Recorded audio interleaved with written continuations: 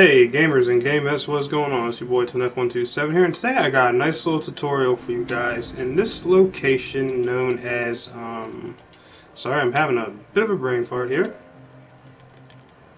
known as the Dome of the Forgotten. Now, I'm going to go up here and show you guys what the problem is and what we're talking about.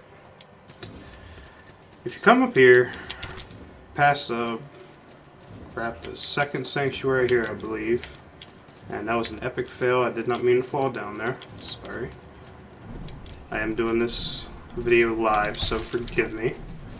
I do have to kill shit. I didn't think to clear everything out on the way. I didn't think to myself, hey, Tanek, you're about to record a video for these good people. Why not clear the enemies out before you get to it? Alright. But anyway, you guys are going to notice that when you come to this spot for the first time, you get the hell beat out of you by invisible bastards. Well, you guys are going to notice this item in my inventory called the Vial of Undersight. Take a nice little sipperoonie, and look at that. We've never seen these bastards before, have we? Let's go teach them a lesson.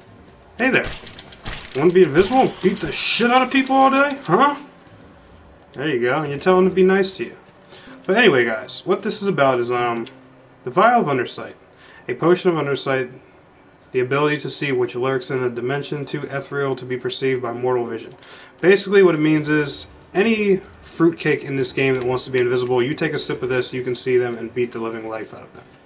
That's all it is. So my honest suggestion, if you don't have any, if you don't have the chemist or the potion maker at your sanctuary, go run straight up to those guys, swinging like crazy.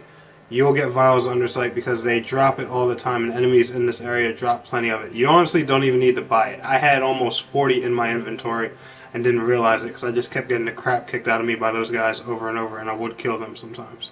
But anyway, guys, I hope this helps. I want to thank you all so much for watching. It's your boy Tanek127, and please don't forget to like, share, and subscribe. Peace out, guys.